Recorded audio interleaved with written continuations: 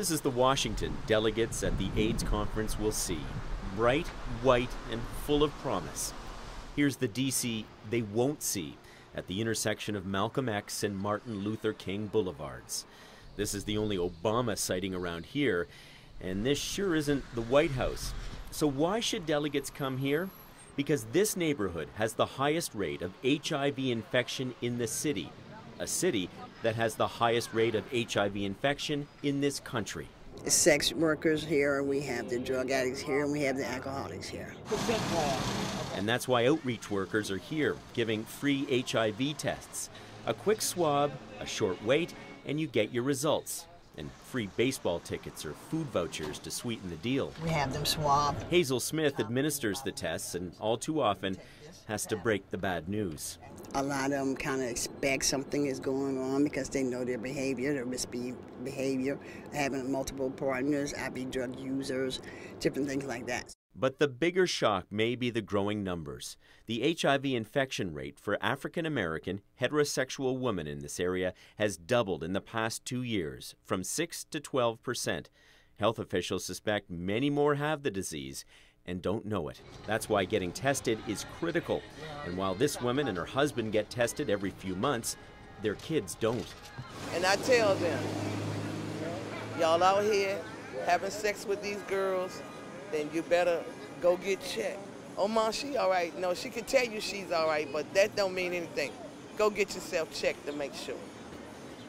The DC Women's Collective offers the curbside tests. It says many women don't want to know their health status because they don't want the stigma that goes with it.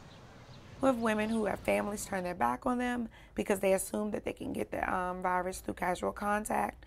We have women who deal with stigma as far as their children are concerned, not wanting their children to be labeled as whatever labels people have placed on women who are living with HIV. Cheryl Smith got tested. It revealed she's HIV positive. She urges her friends to do the same. And I think they should get tested because really it's killing a lot of people. Are you seeing a lot of that in your own community, in your own life here? Yeah. The collective promotes testing and prevention through safe sex, turning female condoms into fun fashion to give them a more feminine image, from cocktail dresses to costume jewelry. Tinslin says she'd love to show off their work to delegates at the AIDS conference, but they're being told to stay out of high-crime neighborhoods like hers. They're telling people who are coming to the World AIDS Conference not to come to your community. Not to come to the community as hard as it, because it's too risky, which is, I can't find the logic in it. Believe me, I struggle to find the logic. But what I would think is when the conference comes here and it comes to these communities, it would shed light on what's happening in the area. If we're bringing the whole world here, we can't just keep them in the upper echelon part of town. These people want the delegates' attention too. They want to remind policymakers that AIDS remains a threat, both globally and locally. Consider this. DC's rate of HIV infection is higher than that of African countries like Gambia, Senegal, and the Congo. In fact, DC has the dubious distinction of being neck and neck with Nigeria, with the African American community bearing the brunt of the epidemic. Justin Terry Smith is gay and HIV positive. He shows me this AIDS quilt, a reminder to him about the consequences of denial. We don't like to talk about anything. People don't like, in the African American community, do not like to talk about things, especially important things that might have to do with health. And that's why a lot of us don't perceive HIV as being real. He says far too many African Americans have been driven underground by social stigma perpetuated by the powerful black churches. And then your church starts spouting out hatred things about, especially about gay people, about HIV, about how it's a dirty disease and only dirty people get this disease. Then that is an important part of your life, and that important part of your life is basically feeding the stigma into the community, and actually your self-esteem is lowered, and so you think less of yourself. So now the NAACP is enlisting black churches, the cornerstone of the community, in the battle against the disease. The African American population in the United States is approximately 14%. Right now, African Americans make up almost 44% of all HIV cases.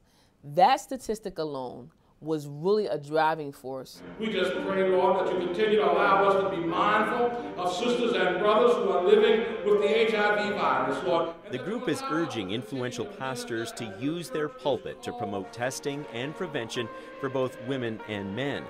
The pastors want to pass the message that this virus can infect anyone. And now we find out that it's not just Haitians or Africans or the homosexual community or IV drug users, but it's the person next door, it's our girlfriend, it's our partner, it's right at home. Back at the Women's Collective, I wonder if stern pastors and condom cocktail dresses will really wake people up to the epidemic in their neighborhood. Hazel Smith has her own wake-up call, her life story. She's HIV positive and for years lived a drug-addicted denial. I went back out in the community and continued to drink, have unprotected sex, and do drugs. So I was spreading the virus right here in Washington, D.C. You know that now. Yeah, I was spreading the virus. She would eventually infect her husband. We have unprotected sex. And then finally, when I got clean, I had to tell him. So he went and got checked, and he was diagnosed with HIV. So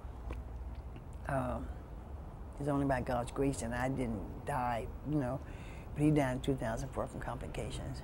So now, instead of being part of the problem, Hazel is part of the solution.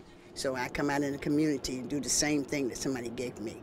And in turn, maybe when I get old and can't do this anymore, that person that I helped save their life, they'll go out and do the same thing and help somebody else. Survivors transformed into saviors as an isolated community learns how to save itself. Mark Kelley, CBC News, Washington.